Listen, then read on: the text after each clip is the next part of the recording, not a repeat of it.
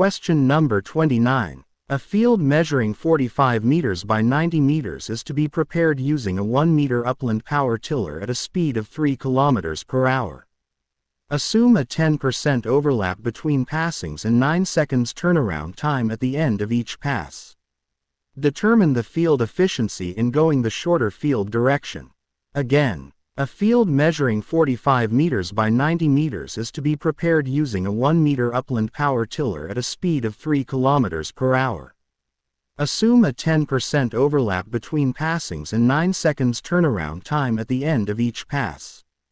Determine the field efficiency in going the shorter field direction. The answer is A. 77%.